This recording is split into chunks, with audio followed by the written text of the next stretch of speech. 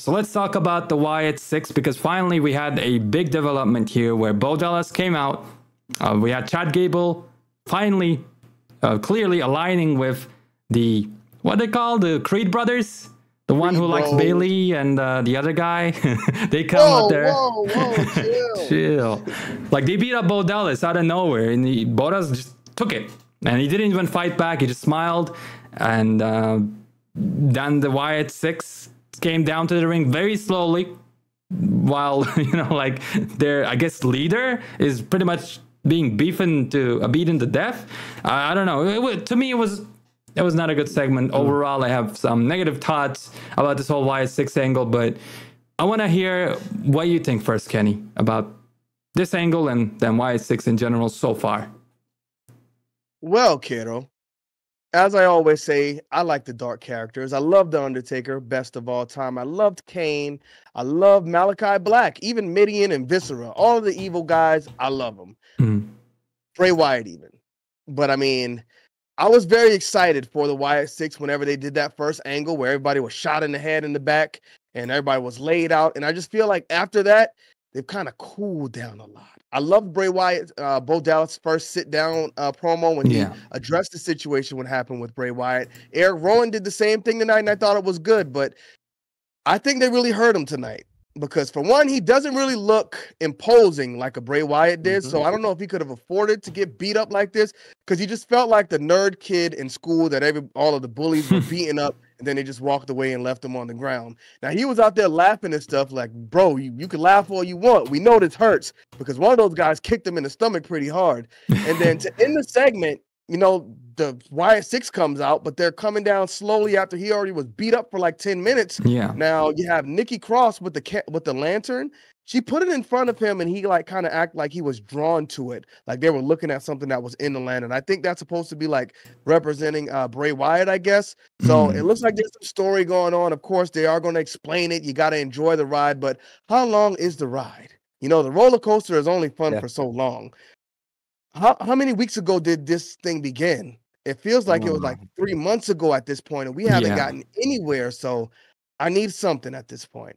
I think they tried to give us something here tonight, but it wasn't for me. Brian?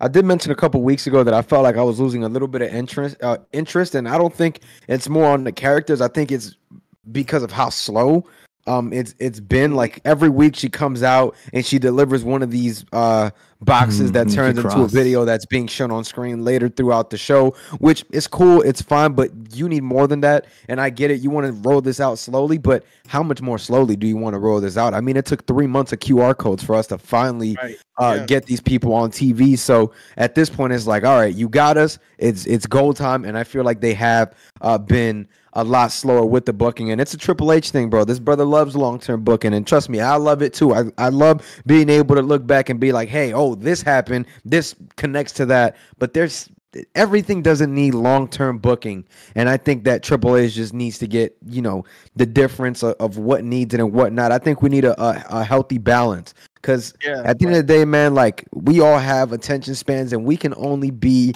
interested in something for so long before we may lose interest on that story. So personally, I think that the story still has potential, but I am losing interest by the week. No, I agree. That's the point I was gonna make as well. I like Bo Dallas. I like every single character. I like Chad Gable there. I like all the wrestlers in the ring. The problem is they're stretching this thing out for so long now. Like Chad Gable and both this storyline. Like, I've been waiting for something to happen to both of them ever since WrestleMania. Like, this is definitely a Triple H problem, in my humble opinion. He also has a problem with, I guess, debuting people, because Bo Dallas, like we said, got his ass whooped. He looked like a joke out there, and sure, maybe they'll make it worth it, like worth the wait, because like I ate my words, just like Brian. I was like, oh, I'm sick of these QR codes. This is so boring. But the debut completely changed my perspective. Like, it was really good. Like back when Liv Morgan randomly lost to Becky Lynch, she didn't get the championship. I was like, what the hell is this for? And then, you know, once she got the championship at a pay-per-view, she actually won. Okay, makes sense. Like, I don't mind waiting, like you guys say, but I feel like we're waiting for something to happen in every storyline. And this one specifically, I expected more from this. I expected it to affect the entirety of the WWE, like when the Nexus debuted, for a month or two. But no, the next week or something like that, we're back to normal. Only difference we had was some just placeholder, extra guards there standing, but they did nothing different. They didn't change anything, or it didn't feel different at all. And like, I look at Braun Breaker's debut, his pay-per-view match with Sami Zayn. He just straight up lost in a clean manner. This is not how you debut somebody new. Imagine Brock Lesnar just losing to Spike Dudley or Jeff Hardy when he first came into the WWE, instead of dominating like 3-4 men by himself, just F5ing everybody, doing 15 power bombs. Like, this was Bo Dallas's first appearance in the WWE under this character in front of a crowd, and you beat him up. I'm not that mad. Like, for the Braun Breaker thing, I'm actually mad. Like, it's disappointing. Bo Dallas has a supernatural character. They can pull this to any direction they want. So I'm a bit more reserved with my reaction to this one. But yeah, we got to get the ball rolling, because before we started this video, Brian, you said something that really stuck with me. Bro, SummerSlam is right around the corner. We're supposed to be cooking right now, and we only see the smoke. There's no fire. Let's just put it that way. Agreed. I agree, but I will say this. I do agree with y'all. I didn't think about this, but I guess it is a Triple H booking thing, because we look at the Liv Morgan situation with Rhea Ripley. It was a big, long, drawn-out thing. 3 months while she was injured. We see Finn Balor's taking the keys. We see them walking in and out of rooms from the back.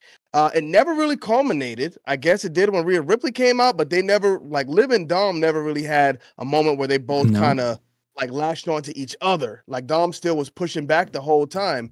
And I mean, if Rhea Ripley was watching the show, she would have clearly seen that.